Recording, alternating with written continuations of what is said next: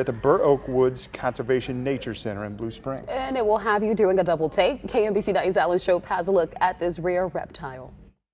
She, or they, are a two-headed snake. Her name is Tiger Lily. She's kind of a celebrity. The nearly 7-year-old two-headed western rat snake is on loan from the Shepherd of the Hills Preserve in Branson. She's on tour to different cities in Missouri this summer. Her first stop, the Burr Woods Nature Center in Blue Springs. She was found as a young snake by two boys. They found her under their deck, realized it was something special. Becky says she's too rare to even contemplate. Usually in the wild, they're not going to survive. Because she says both heads compete for food. Very common snake in Missouri. That, she says, can live to be 30 years old and get up to 6 feet long. But, she adds, they're very docile. And how do you tell them apart? Got Tiger over here and Lily on this side. Tiger tends to be a little more dominant. She adds, we do have to feed both heads, so one head doesn't think that it's stressed and not eating. how they do that, We put a little Dixie cup over one head as we're feeding the other. it can be confusing. There goes Tiger trying to go one direction and Lily's trying to go the other. But she And says, two heads are better than one. and why not? She says kids love her. It's very cool. I mean, how many times do you get to see a two-headed snake that's sticking two tongues out at you? In Blue Springs, Alan Shope, KMBC 9 News.